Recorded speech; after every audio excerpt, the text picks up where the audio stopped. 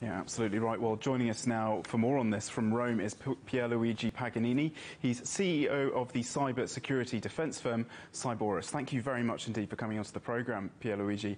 So colonial Northey hackers are letting on about how much of a ransom is involved. What sort of cash could be changing hands here?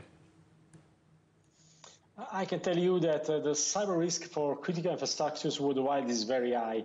Both cyber criminal organizations and also nation-state actors could conduct cyber attacks that could paralyze operation of any organization. But we cannot underestimate also the risk for human life. Cyber attacks could interfere, for example, with a critical process of a nuclear plant or an electric grid. And this could cause also disruptions and death.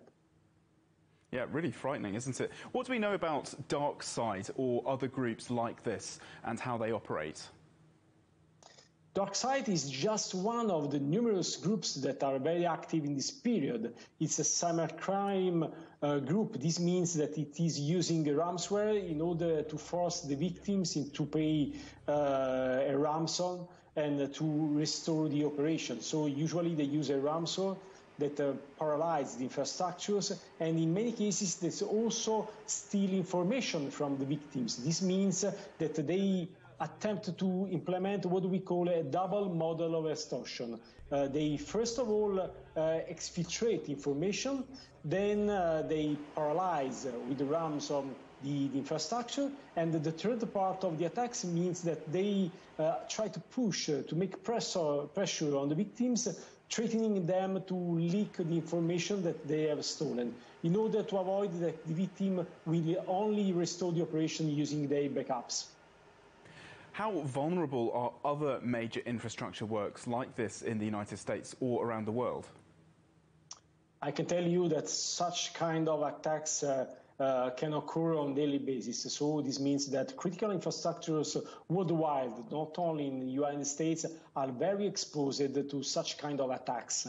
And you have to consider that these attacks could be launched from everywhere in any time. So it's very difficult to defend these critical infrastructures. We are also observing an increase in the number of cyber attacks like ransomware attacks.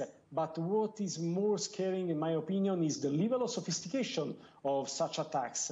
And probably we need a different approach. Clearly, the critical infrastructures on a global scale are too vulnerable to this kind of attacks.